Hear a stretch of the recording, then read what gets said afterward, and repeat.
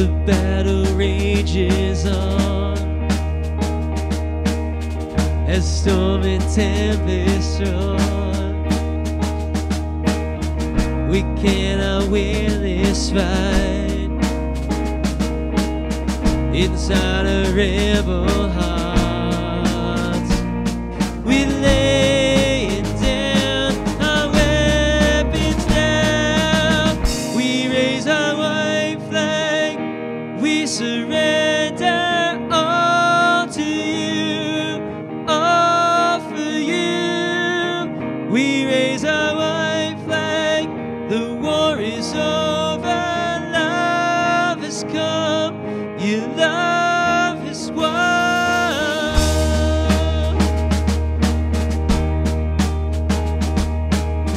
Here on this holy ground, you made a way for peace, laying your body down. You took our rightful place. This freedom song is marching on. We raise our white flag, we surrender all to you, all for you. We raise our white flag, the war is over, love has come, your love is won.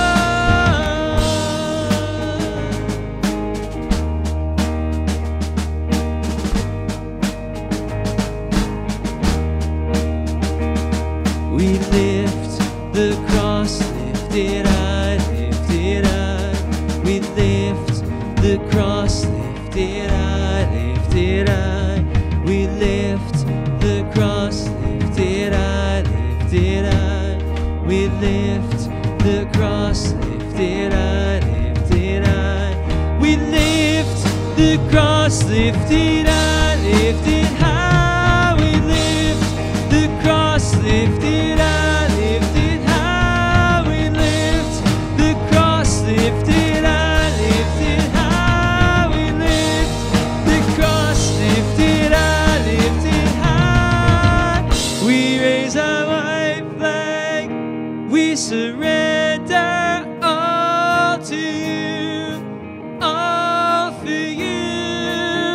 We raise our white flag, the war is over, love has come, your love is won. We raise our white flag, we surrender all to you, all for you. We raise our white flag, the war is over, love has come, your love is won. We lift the cross, lift it high, lift it high. We lift the cross, lift it high, lift it high. We lift the cross, lift it high, lift it high. We lift the cross, lift it high, lift it high.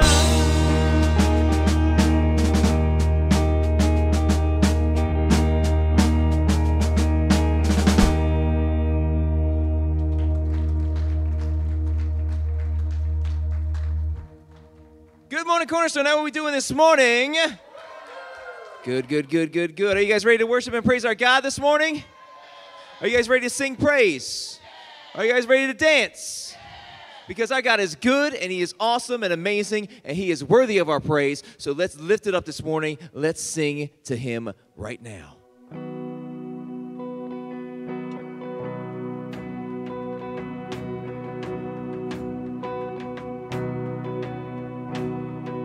You are good when there's nothing good in me. You are love on display for all to see. You are light when the darkness closes in. You are hope, you have covered all my sin.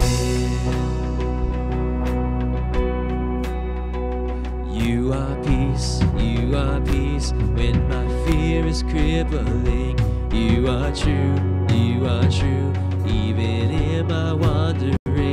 You are joy, you are joy, you're the reason that I sing. You are life, in you death has lost its sting.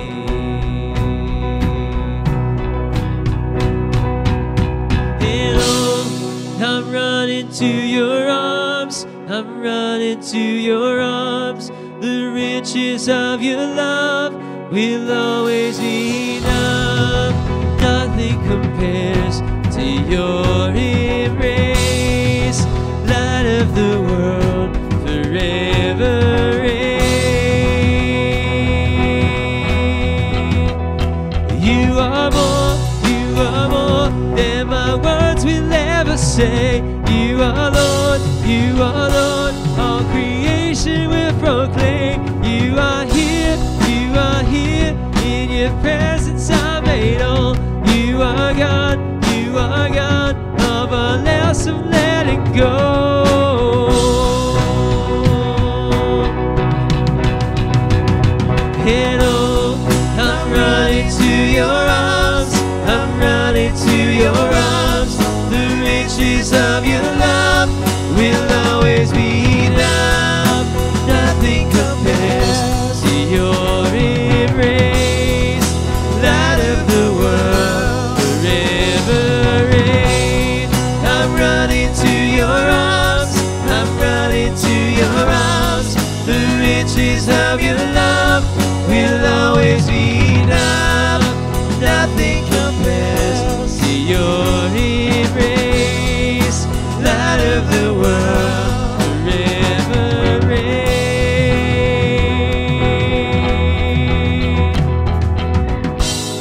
My heart will sing no other name. Jesus, Jesus. My heart will sing no other name. Jesus, Jesus. My heart will sing no other name. Jesus, Jesus. My heart will sing no other name. Jesus, Jesus.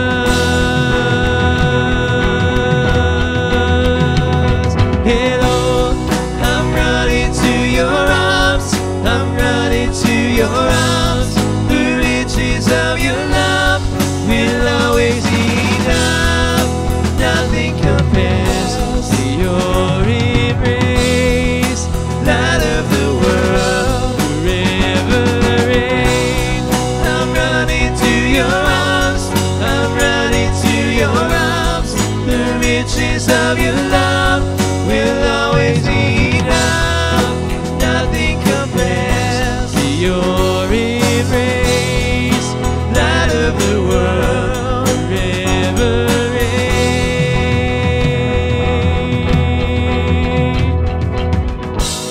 My heart will sing no other name. Jesus, Jesus. My heart will sing no other name. Jesus, Jesus.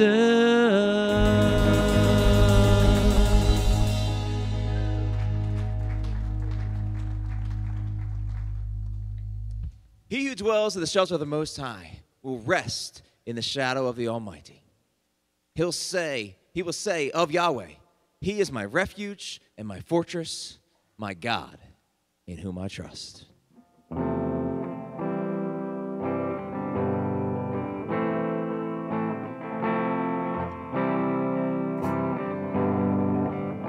I count on one thing, the same God that never fails will not fail me now.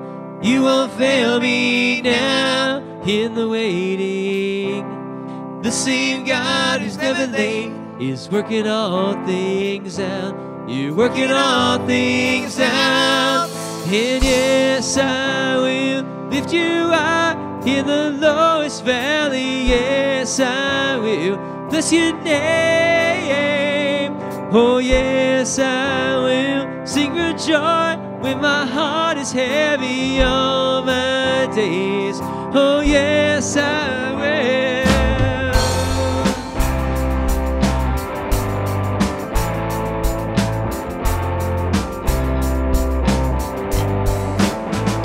Cannot one thing, the same God that never fails will not fail me now.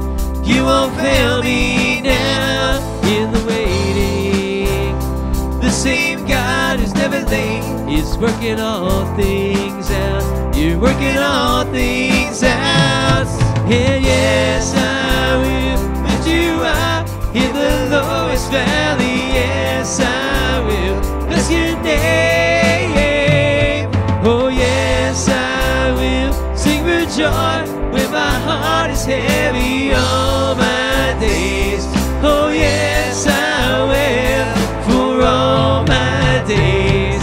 Yes, I will. I choose to praise, to glorify the name of all names that nothing can stand against. I choose to praise, to glorify the name of all names, and nothing can stand against. I choose to praise, to glorify the name of all names, and nothing can stand against. I choose to praise, to glorify the name of all names, and nothing can stand against. And yes, I will lift you high in the lowest valley. Yes, I will bless your name. Oh, yes, I will sing for joy when my heart is heavy all my days. Oh, yes, I will for all my days. Yes, I will for all my days. Yes, I will.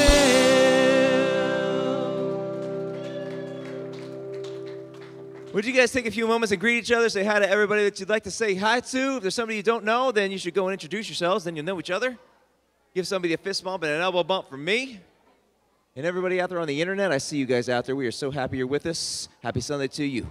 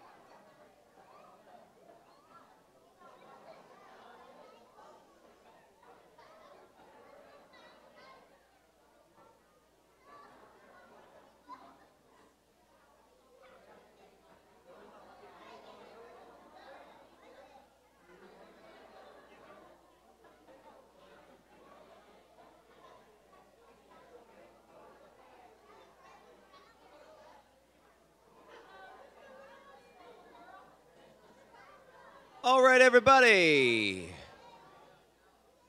Hopefully you have said hello to everyone that you need to speak to. If not, don't worry. There will be time after the service for you all to catch up. But I have a few housekeeping things here for us all, and then we will get back to singing some more. So, first things first, the CF5K happened yesterday right here. Yeah, it was a good day, even though we had to brave the weather and the rain and the winds. It was a good day. I got some dirty looks from people that were out on the course thinking that I was trying to kill them. But everybody survived, as far as I know.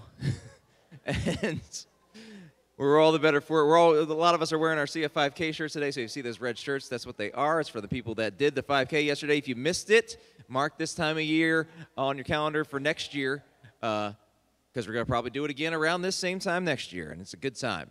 All right. Operation Christmas Child is still going on. They are in the middle of compiling everything and seeing what it is that they need. When they get that information, I will give it to you. But right now, what we really would actually need your guys' help with right now is with postage. So it takes $10 to send every single box. Okay, so $10 a box. You do that math. If we're doing, I don't know, 200, 300 boxes, you can do that math real quick and figure out that's a lot of money that we need. Okay, so if God lays it on your heart that you're able to help us pay for that postage so we can send those boxes wherever God would like them to go so they can reach someone with the gospel of Jesus Christ, then you go and talk to the people at that table out there in the lobby. Christy's over here. She's the one in charge of it. She's going to raise her hand so everyone knows who she is. That's her. Okay, talk to her. Okay? So if God lays it on your heart, make sure you go talk to them. All right? October is Covenant Renewal Month. The covenants are on the table in the lobby. I talked about this last week, so take the time when you have the opportunity, go ahead and read it and sign it before you leave. Today, for the people that have gone through the membership classes and are looking to become members here at Cornerstone, today is the day for the gold letter reception. Today at 4 p.m., make sure you are here because it's going to be a good time. We're going to have a lot of dessert and a lot of good discussion. We want to see you guys there. Ladies, the women's Bible study started this past week on Tuesday night at 7. Okay? Yeah, if you missed it, there was a good crew there, okay? But if you missed it, that's okay, because it's happening every Tuesday night at 7 p.m. So come on out on Tuesday night and come out and join the ladies. The men are also here, so men, if you're looking for an opportunity to come inside, do a Bible study with us, come on out at the same time, 7 p.m. on Tuesday nights. We are here. Okay, Saturday, October 14th is a work day. By the way, that's this coming Saturday, is a work day here at Cornerstone. Okay, what I said to you last time is what we could really need is some strong men, because what we're going to try and do is tackle that hill out back by the road, so we could need a bunch of strong men to be able to handle that. However, that doesn't mean, ladies, you shouldn't come. I'm sure we will find a job for you, and many hands make light work. So come on out this Saturday and help us take care of the grounds here at Cornerstone. It begins at 8 a.m., so be here at 8 a.m. to start. And finally, Saturday, October 28th is a very, very busy day here, okay? There's trunk or treat that begins at 3, goes to 5 p.m. There's a sign-up sheet on that middle table in the back for you to sign up to be a trunk, so make sure you sign up so that way we know that you are coming. After that, at 5 p.m., the Boy Scouts will be here, and they'll be doing a hot dog roast for us so we can have something to eat for dinner. And then at 6 p.m., Kindred Cross is having a concert right here in this room. So make sure you just mark off that entire afternoon and evening on October the 28th and be here with us and have a great time, okay? I believe Glenn has something he wants to say to you. Glenn, that yellow mic will probably need to turn on, but please give your attention to Glenn.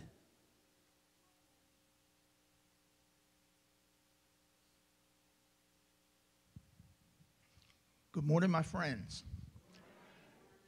October is Pastor Appreciation Month, and this Sunday is designated as Pastor Appreciation Sunday. As you know, we have an emeritus pastor, Dr. J. He's not here today, but he is one of our pastors, and also Peter and Paul. If you get a moment, stop and let them know how much you appreciate what they do. They do a lot of work around here. They teach 4 or 5 classes a week. And if you've ever taught anything, it's not a 5-minute job. It takes a lot of preparation. And it's hard work. So show them your love and appreciation. There was some cake over in the big room. Check that out after the service. Get yourself a piece.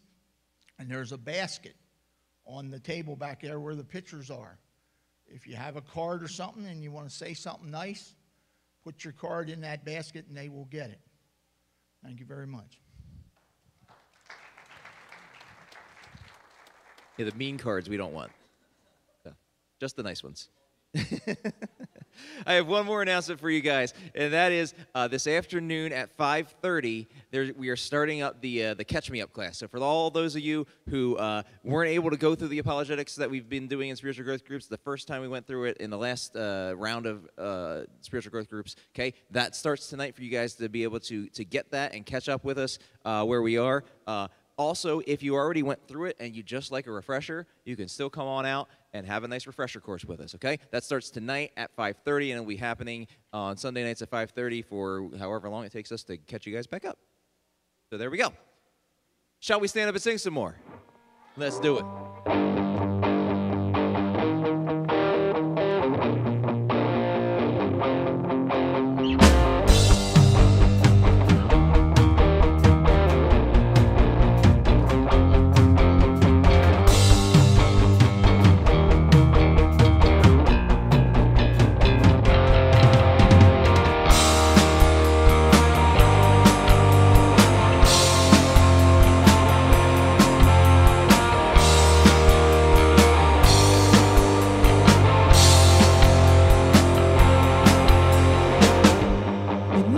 Can't separate, even if I ran away, your love never fails.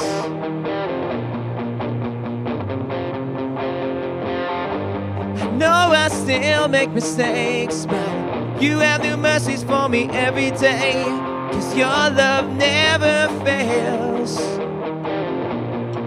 So you stay.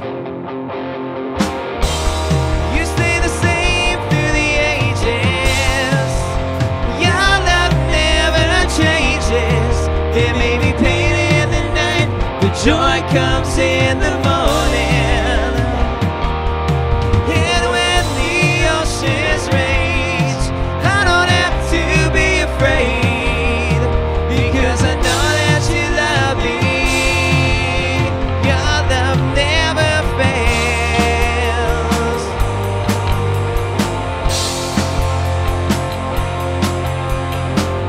We're strong in the water's deep, but I'm not alone here in these open seas, 'cause your love never fails.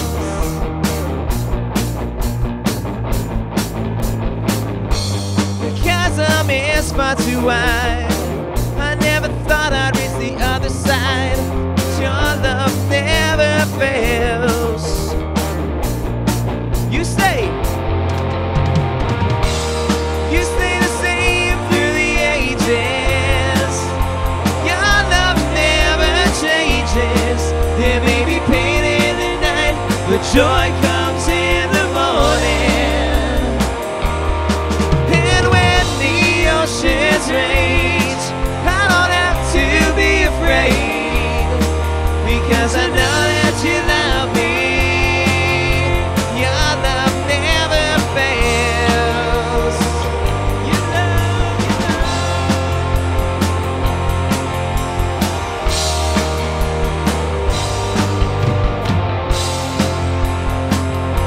'Cause you make all things work together for my good. 'Cause you make all things work together for my good. Yeah, you make all things work together for my good. You make all things work together for my good. 'Cause you make all things work together for my good. Yeah, yeah, you make all things work together for my good. 'Cause you stay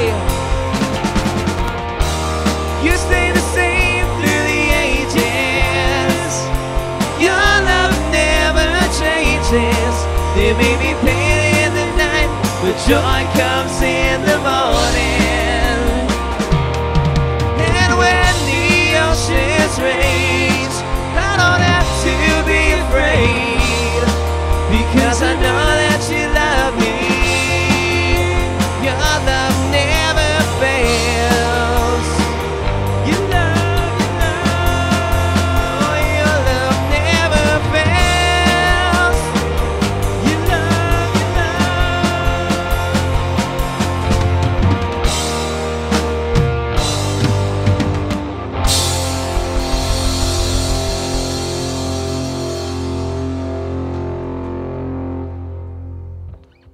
Surely, Yahweh will save you from the fowler's snare and from deadly pestilence. He will cover you with his feathers, and under his wings you will find refuge. His faithfulness will be your shield and your rampart. If you make the Most High your dwelling place, even Yahweh, who is our refuge, then no harm will befall you, and no disaster will come near your tent. God will deliver you in times of trouble and honor you.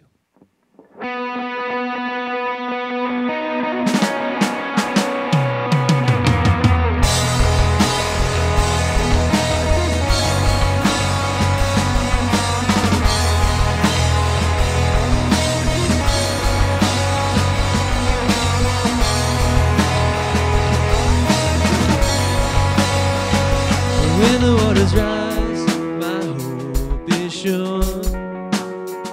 When life falls apart, I stand secure. When my way is dark, your light breaks through. When I don't feel you near, your word is true. Jesus, your love surrounds me. You're holding my life, you're holding my life. The Lord is my rock, and I won't be afraid, I won't be afraid. You're with me. The Lord is my rock, and I won't be afraid, I won't be afraid. You're with me.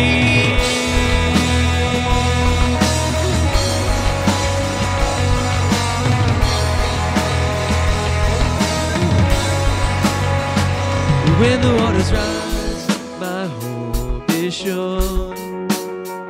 When life falls apart, I stand secure. Jesus, your love surrounds me.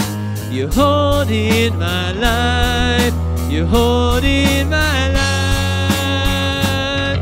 The Lord is my rock, and I won't be afraid, I won't be afraid.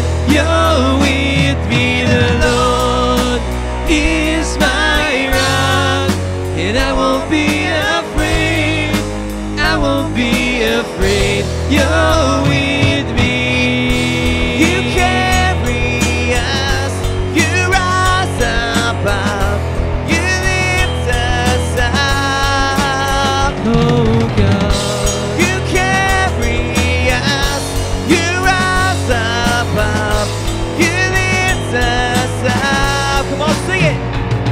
The Lord is my rock, and I won't be afraid, I won't be afraid. You're with me. The Lord is my rock, and I won't be afraid, I won't be afraid. You're with me. The Lord is my rock, and I won't be afraid, I won't be afraid. You're with me.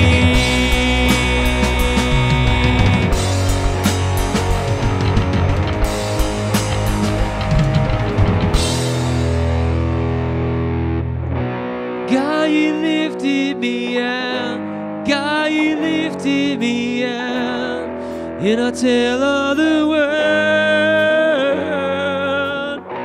God, you lifted me out, God, you lifted me out, and I'll tell all the world.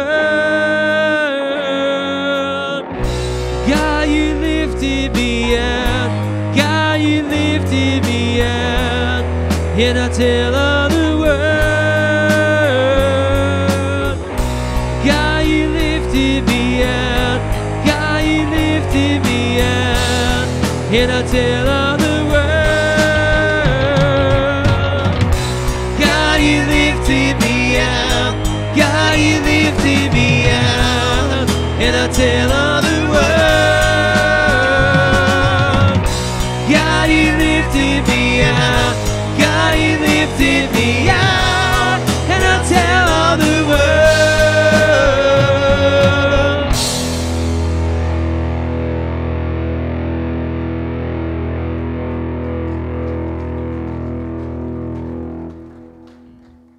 Would you pray with me?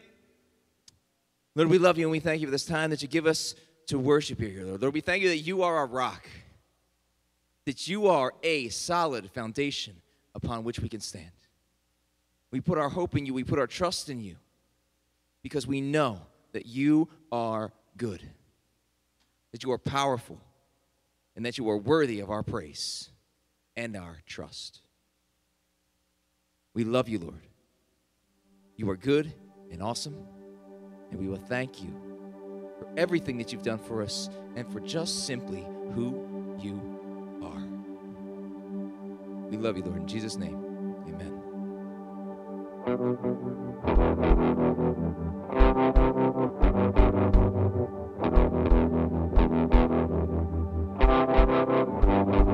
I can see the waters raging at my feet. I can feel the breath of those surrounding me. I can hear the sound of nations rising up. We will not be overtaken. We will not be overcome. I can walk down this dark and painful road. I can face every fear of the unknown. I can hear all God's children singing out. We will not be overtaken. We will not be overcome. The same power that rose Jesus from the grave, the same power that commands the dead to wake, lives in us, lives in us. The same power that moves mountains when he speaks, the same power that can calm a raging sea, lives in us, lives in us.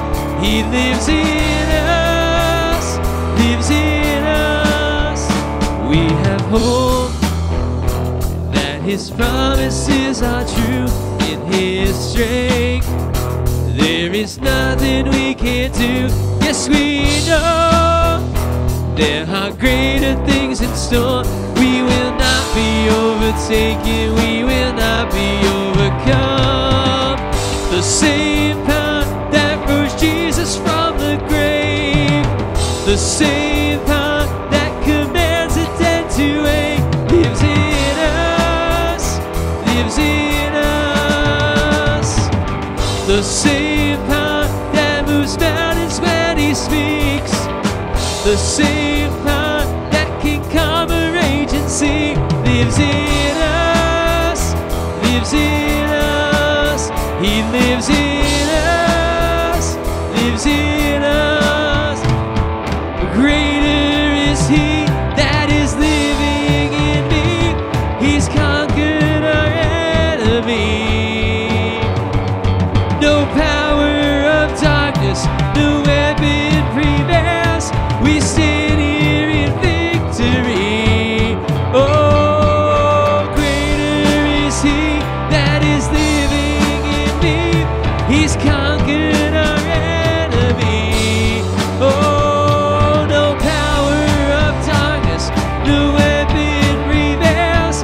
We stand here in victory, in victory. Yeah! The same power that rose Jesus from the grave, the same power that commands the dead to wake, lives in us, lives in us. The same power that moves mountains when he speaks, the same power that can calm a raging sea, lives in us, lives in us. He lives in us, lives in us.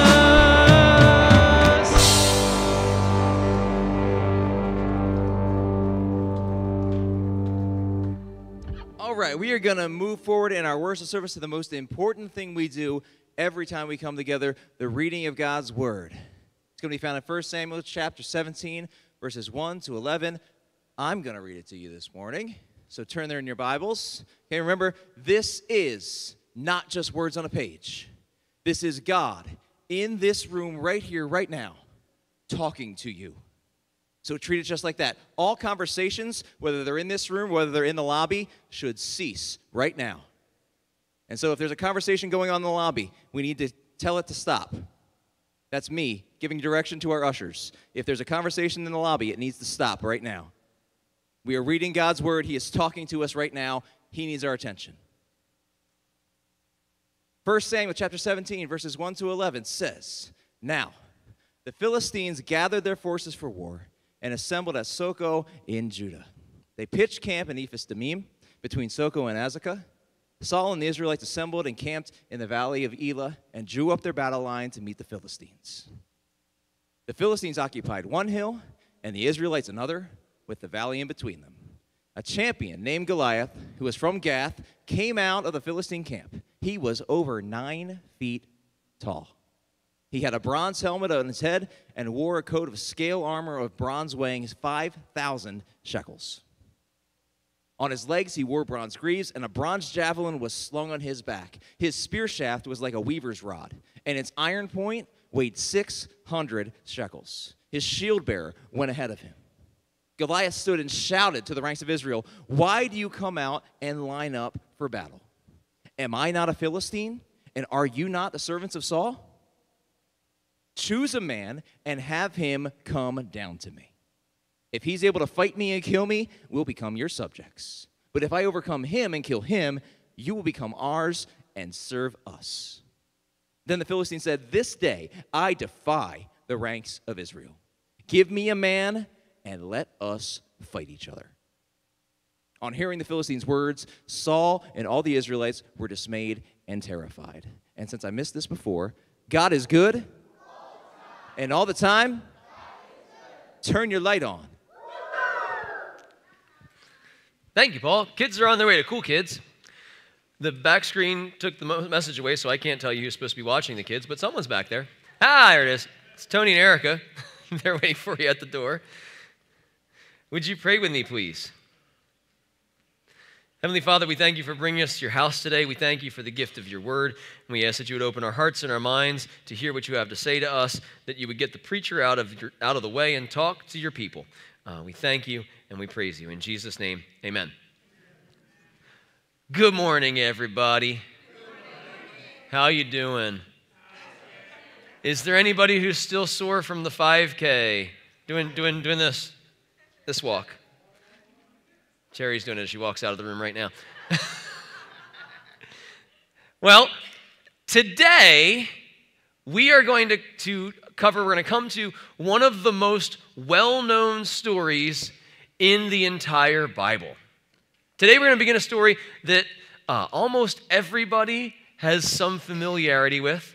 In fact, even people who are not familiar with church or the Bible usually have some exposure to this story, and it is a good story. It is a real David and Goliath story. It is, in fact, the story of David and Goliath.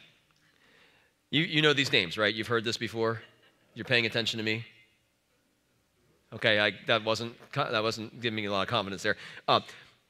I know that this is a familiar story, and I know that when we deal with familiar stories, often we are tempted to think that we know it all, we've heard it all before, and then what we do when we cover it in the sermon is we zone out and we pay less attention because we think we've got it all figured out. We know it all. There's nothing new for me in this story. I have heard this over the years. I don't know how many times, from children, from youth, from adults, all alike.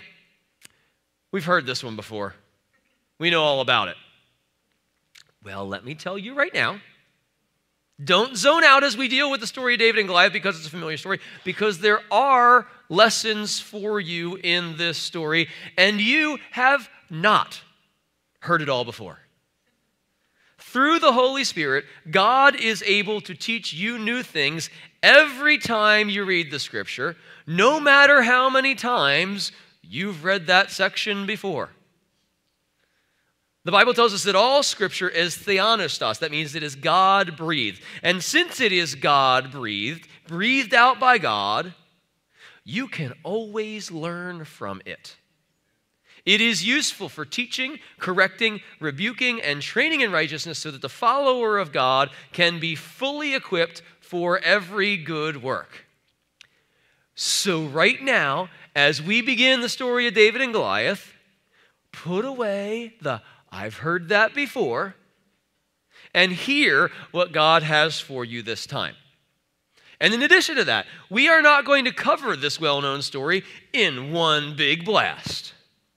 We're going to break it up, and we're going to cover it over a few weeks. So put away the "I've heard it before" for a few weeks.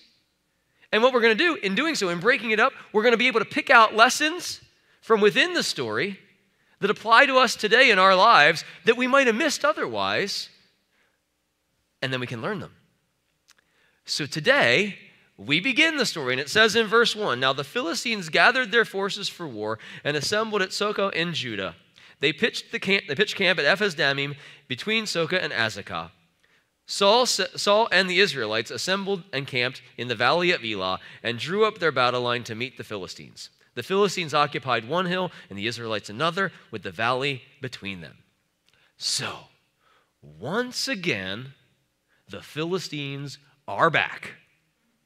Now, you'll remember that the king's son, Jonathan, had attacked the Philistine army without the rest of the Israelite army, without the rest of the human army, because the Israelite army had no weapons, and it seemed that Jonathan was moving without military support. But when Jonathan attacked the Philistines, trusting that God could step in and do a great thing if God wanted to, what happened was God did step in and deliver. God sent an earthquake, and he sent the armies of heaven to aid Jonathan. And the Philistines began attacking each other, and they retreated. And then the Israelite army finally got their act together and joined in the pursuit and the rout of the Philistines. However, King Saul was more concerned with getting his own revenge on the Philistines for himself and made the men make a stupid oath. And it all ended up with the king intending to kill his own son. But the men of the army wouldn't let that happen. They stepped in and said that Jonathan was the hero of the day. He was the one who God had acted through to save Israel, so they wouldn't let the king kill Jonathan. But because of all the conflict within the Israelite ranks, the Philistines got away. And now they're back. And just like in the previous battle, in the war between the Philistines and the Israelites, the battle lines are drawn up, and the armies are on opposite hills, and the valley in which the battle is sure to take place is between them. And both armies are sitting there, waiting in the great deep breath, the silent pause before the bloodshed would begin. Now, the last time this happened, the Philistines were so confident in their victory that they didn't even pay attention to the Israelite army that was hiding in the trees.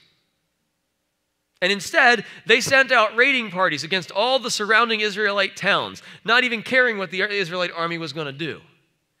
Right up until the point that they were ambushed by Jonathan and the mighty arm of God.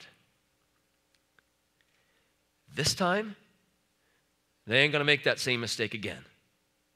They're not going to neglect the Israelite army. This time, they're going to confront the Israelites directly. Verse 4 says, "A champion named Goliath, who was from Gath, came out of the Philistine camp. He was over 9 feet tall. He had a bronze helmet on his head, and he wore a coat of scale armor of bronze, weighing 5,000 shekels. On his legs he wore bronze greaves, and a bronze javelin was slung on his back. His spear shaft was like a weaver's rod, and its iron point weighed 600 shekels. His shield bearer went ahead of him." So Goliath steps forward from the battle lines of the Philistines. He was from the city of Gath, and he was a monstrous man. The Bible says he is 6 cubits and a span tall, over 9 feet tall. Now, this is impossibly large for us. In fact, it is difficult for us to even wrap our minds around how large a person 9 feet tall is.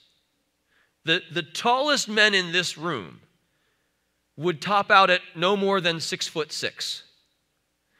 Nearly 3 feet, a full yardstick shorter than Goliath. A few years ago, during our Upward basketball season, we had a man visit the practices of our Upward teams and talk to the kids who had previously played professional basketball in one of the NBA's underleagues. And he was 6'10", which is impossibly big. Standing next to a man who is 6'10", you feel like a child. As he talked to the kids at the basketball practice, he casually reached up and took hold of the basketball net and stood there talking to them, holding the net, which a lot of people can't jump and touch. But even he was still more than 2 feet shorter than Goliath. This Philistine man was a giant. Now, history reveals to us that although Goliath's size is unusual, it is certainly not unheard of. Historical writers like Herodotus and Pliny mention men approaching or surpassing 7 cubits in height, more than 10 feet tall. The largest man alive today is 8'3", and according to the Guinness Book of World Records, the tallest man who ever is recorded living is Robert Wadlow, who was 8'11" when he died at the age of 22 in 1940. But history and the Bible tell us that Wadlow was not the tallest man in history.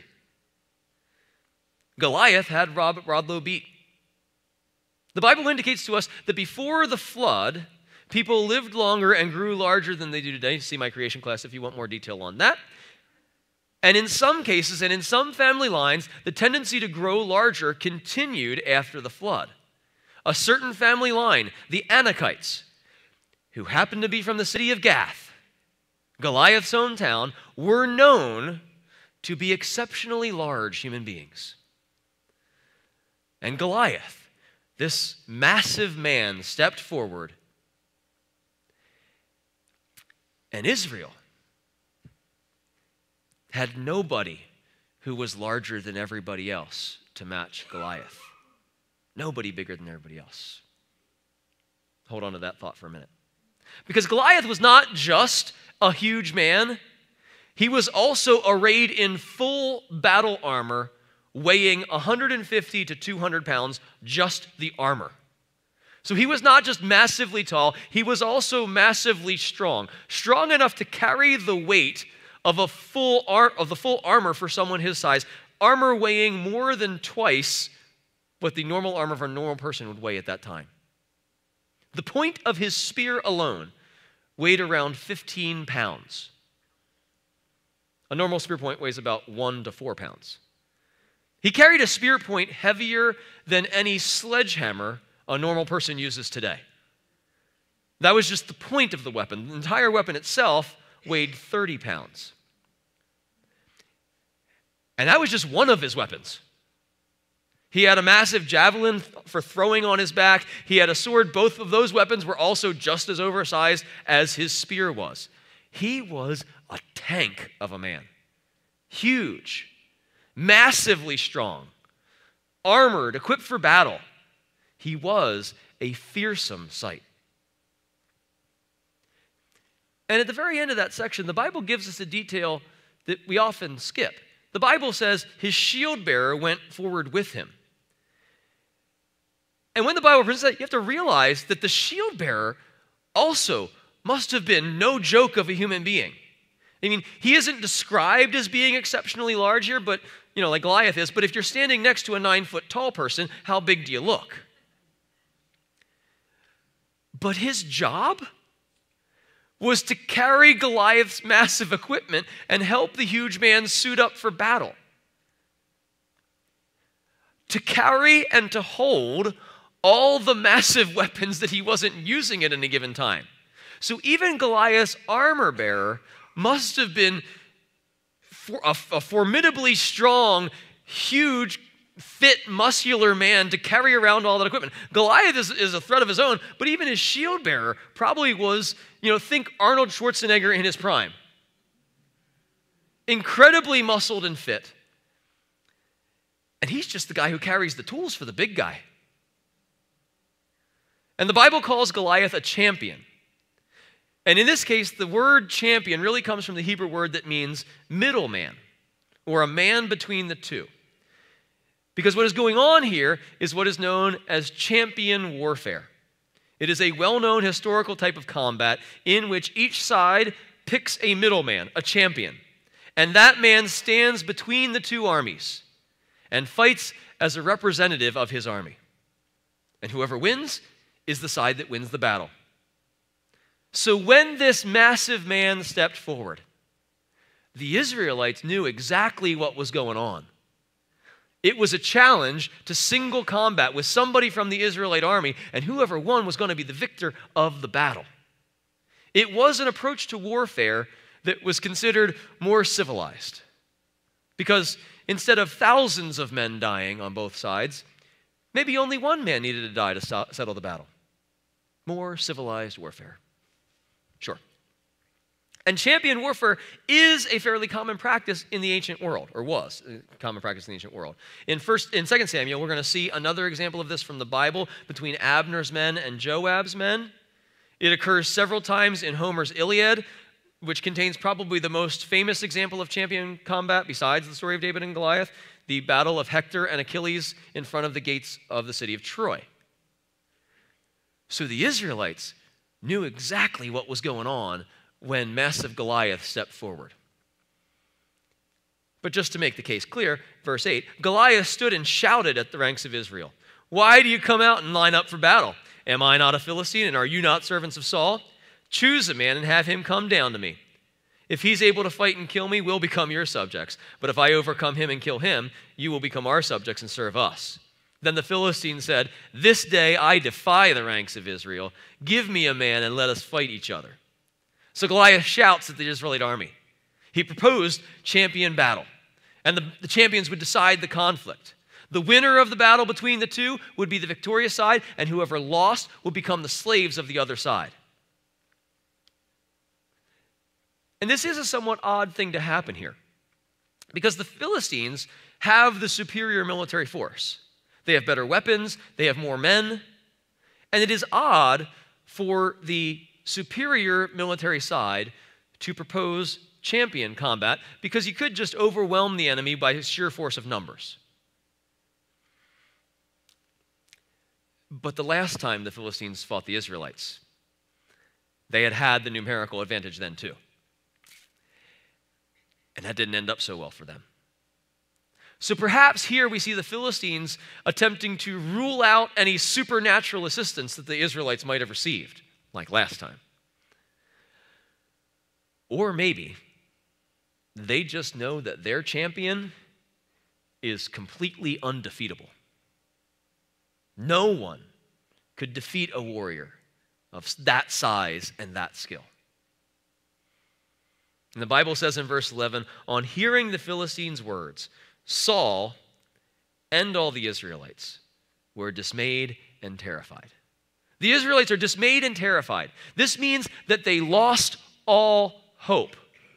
They saw that they could not match Goliath. They were completely defeated before the battle even begun. They were dismayed and terrified because of what was going to happen. Because they had already concluded that there was no chance of victory.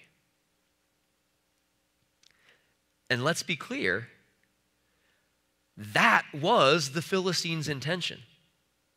That was what Goliath wanted to happen by issuing the challenge to champion combat. It's why he stepped forward where everybody could see how big he was and how massive his weapons were. He wanted the Israelites to be scared. He didn't even have to fight them. He had defeated the Israelite army with fear alone. Now, this strategy is sound, to demoralize your opponent and strike fear into their heart. It's a good strategy. It reminds me of one of the greatest sports movies of all times, Little Giants. Now, I am not a Giants fan, but any movie where the Cowboys are the bad guys is okay in my book. And in The Little Giants, they learn from some NFL greats that football is 80% mental and 40% physical. And that what they needed to do to the other team on game day was intimidate their opponent. If you demoralize your enemy, fear might stop them from even beginning to fight. But if they do begin, they'll be unsure, and they won't just be fighting you, they'll be fighting apprehension and fear at the same time, and you have the advantage. Mickey taught us this in Rocky, that intimidation or a good snarl gives you what the Bible calls a psychological edge. That's what Goliath had done. The battle was over before the other side had even begun to fight. That is the power of fear. And if you notice there in verse 11, Saul is singled out. It says Saul and all the Israelites, because Saul had a special reason to be afraid. He was the commander of the Israelite army. So if no champion was found, it would be on him to fight Goliath. And it looked like they weren't going to be able to find a champion, because none of the Israelites could match Goliath, right? There was no one in the Israelite camp who was bigger than everybody else, right? There was no one in the Israelite camp who was a head taller than the rest, right? Oh, wait. When they brought Saul out from hiding in the luggage a couple chapters ago, back in 1 Samuel chapter 10, it said, verse 23, as he stood among the people, he was a head taller than any of the others. Saul was the largest man in the Israelite army, a head taller than all the others. Now, he wasn't as big as Goliath, but as the leader of the army and as the tallest man, Saul was the logical choice to fight Goliath. And Saul knew it. And it's reasonable to think that at least some of the men in the Israelite army assumed that Saul should be the one to go fight Goliath. Being tall was one of the key things that made them think he would be a good king. But Saul was Saul. He wasn't godly. He didn't trust God, and even worse, now the Holy Spirit had left him. So Saul is dismayed and terrified. Like the rest of the Israelite army, Saul was defeated before the battle had even begun. Now, you know me well enough to know that I won't let this just be about Saul and the Israelites. It's about us too. It's why God has preserved his word down through history so that we can read it today. It isn't just to read what happened back then and know history. God has given us the Bible so that we can be aided in becoming more and more the people we should be in him. And we're going to stop the story right here. And I bet if you've heard the story of David and Goliath 100 times in your life, you've never heard the story stop right here. So we're only going to go far this week. We're going to stop with Goliath shouting the challenge to the Israelites, and all of them, especially Saul, being dismayed and terrified. And we're going to stop right there because fear is a key strategy that the enemy uses against us in our lives. In the battle of good versus evil, heaven versus hell, God versus Satan, the victor has already been decided. The victory is secure. It was won for us by our champion in champion combat. The champions were chosen, and Satan used all the power he had. He pushed the sin of all the world and all the accusations that went along with it onto our champion. And he was killed for our wrongdoing. He was slain to pay the price for what we did wrong. And just as Satan began to celebrate the victory and come to make us his slaves, Jesus, our champion, burst out of the grave. He won the victory once for all, and our champion stands victorious. The battle has already been won, and Satan knows it. If we fight with God on our side, we win. If God is for us, who can be against us? No one. But, if you've already lost a battle, how do you still inflict losses on the other side? Fear. One of Satan's strategies is to intimidate us, just like Goliath intimidated the Israelites, so much so that we don't even step onto the battlefield.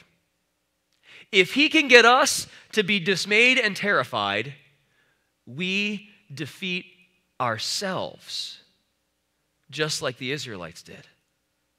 We become paralyzed, and we don't do what we should do.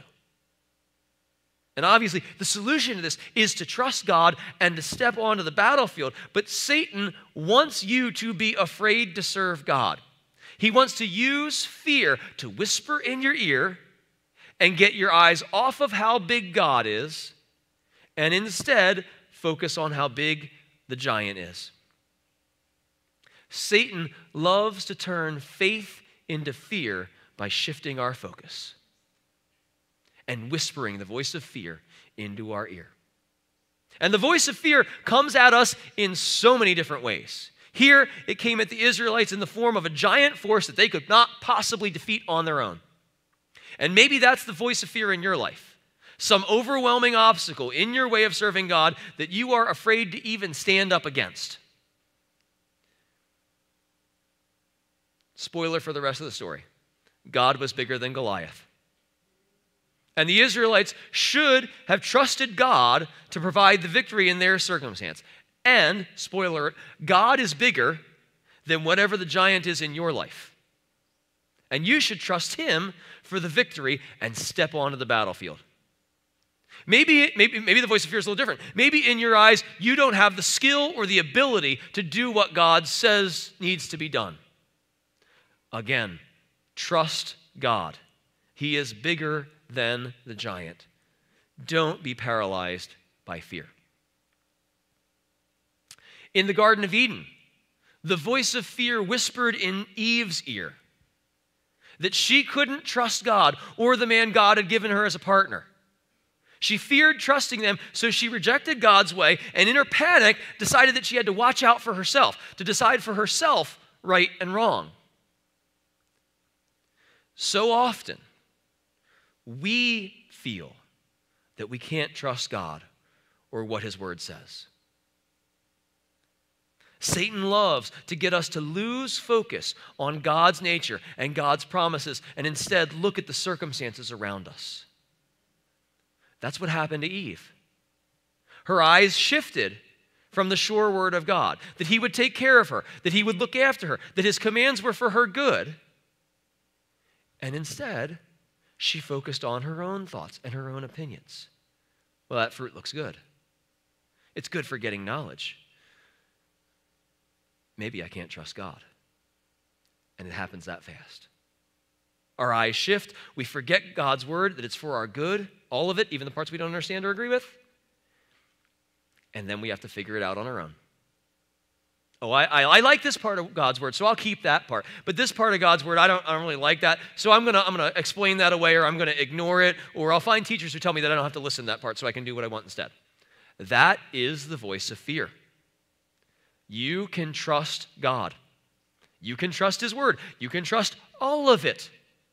Now that means letting go of your way and trusting his way, but we've seen over and over that his way is always better. And for many people, the voice of fear comes at them through past mistakes. Mistakes that I've made in the past, or how I used to live that goes against the Bible, maybe even before I was a follower of Jesus. And then I get stuck because fear whispers in my ear that because of that, because of whatever that is, that I'm worthless or I'm tainted or that others can't possibly love me or respect me or care about me because of that. And often that fear leads that person to attempt to justify their past mistake. And if that happens, that person becomes crippled. Because if I am stuck justifying my past, saying that it wasn't bad, or it wasn't that bad, or it wasn't wrong, or something like that, if I'm stuck there, I can never move past that into the present. The way to move past your past, if you want to move your reference, the way to put your behind in the past, the way to put your past behind you, is not, like the Lion King told us, Hakuna Matata. It is not no worries.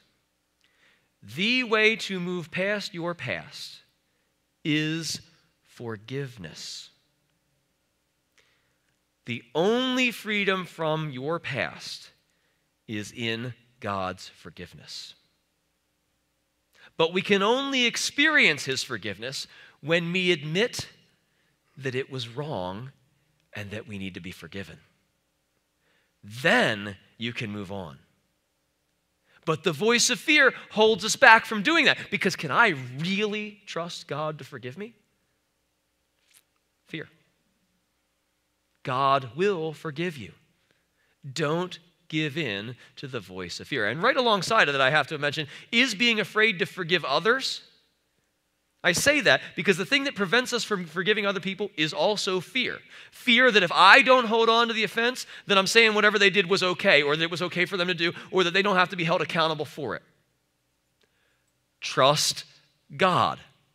Let him take care of that. Let go of fear. And why do I say that the voice of fear, why do I make such a concrete statement that the voice of fear is always from the enemy? I say that because the voice of fear is never the voice of God. John tells us in 1 John chapter 4, God is love. Whoever lives in love lives in God, and God in them. This is how love is made complete among us, so that we will have confidence on the day of judgment. In this world, we are like Jesus. There is no fear in love, but perfect love drives out fear, because fear has to do with punishment. The one who fears is not made perfect in love. God is love, and there is no fear in love. So, fear does not come from God, but it is the tool of the enemy to pull us away from God. Why is there no fear in love? Because 1 Corinthians chapter 13, love always trusts. If we trust God, fear has no place. If you hear the voice of fear, it is always the enemy, because there is no fear in love. And Satan comes at us through the voice of fear in so many ways, but his goal is always just like Goliath's. He wants to demoralize us with fear. He wants to cripple us in doing anything. He wants to leave us paralyzed, dismayed, and terrified. He wants to make us afraid of anything and everything he can. Fear of the odds against us, fear of trusting God, fear that I have to look out for myself, fear that I can't be forgiven, fear to forgive, fear of my lack of ability. Whatever it is, he wants us to be afraid of it. And he uses the voice of fear to stop us before we even step on to the battlefield. Because he knows that if we do, he's done for. Because with God for us, even Satan cannot stand against us, because there is no power in heaven or on the earth or under earth that does not bend to the will of our Heavenly Father. There's no place for fear if you trust God. The Welsh Protestant minister Martin Lloyd-Jones said that one of our main problems in the Christian life is that we spend too much time listening to ourselves and not enough time talking to ourselves. We listen to the voice of fear that Satan is whispering in our ear, when what we should be doing is preaching the gospel to ourselves. Because perfect love drives out fear, and God is love. So challenge the voice of fear in your ear with the Word of God. Speak the Scripture to yourself out loud, and then trust God and step onto the battlefield and face that giant.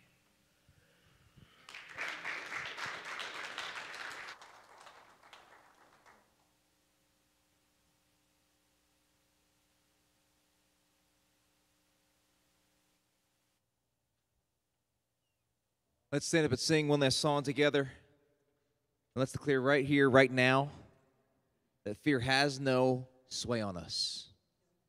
Because we know who it is that we serve. That He loves us. And that He is faithful. That He showed Himself to be so.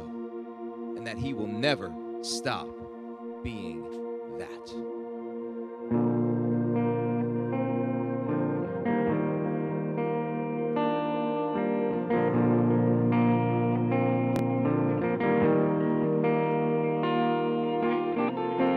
I am holding on to faith, 'cause I know You'll make a way. I don't always understand, I don't always get to see. I will believe it, I will believe it. You make mountains move, You make giants fall. You use songs of praise to shake prison walls. I will speak to my fear, I will preach to my doubt. You were faithful then, You'll be faithful now.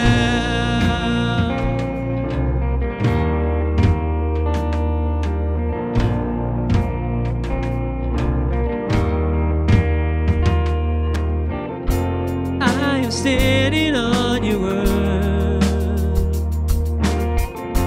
calling heaven down to earth. You will find my enemies, this will end in victory. I will believe it, yes, I will believe it. You make mountains move, You make giants fall.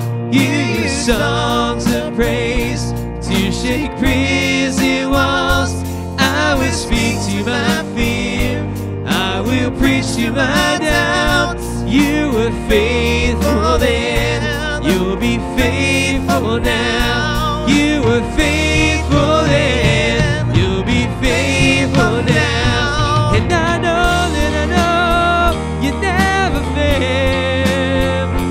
Yes, I know that I know You never will. And I know that I know You never fail. Yes, I know that I know You never will. You make mountains move, You make giants fall. You use songs of praise to shake prison walls. I will speak to my fear, I will preach to my doubt. You were faithful then, You'll be faithful now. You make mountains move, You make giants fall.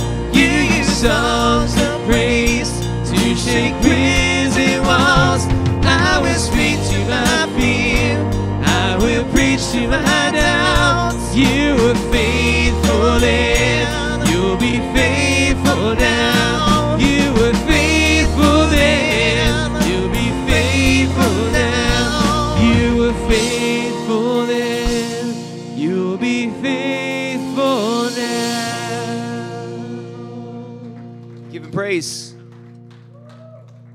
Thank you guys so much for joining us, for worshiping with us. Hope you have a great week. I love you guys.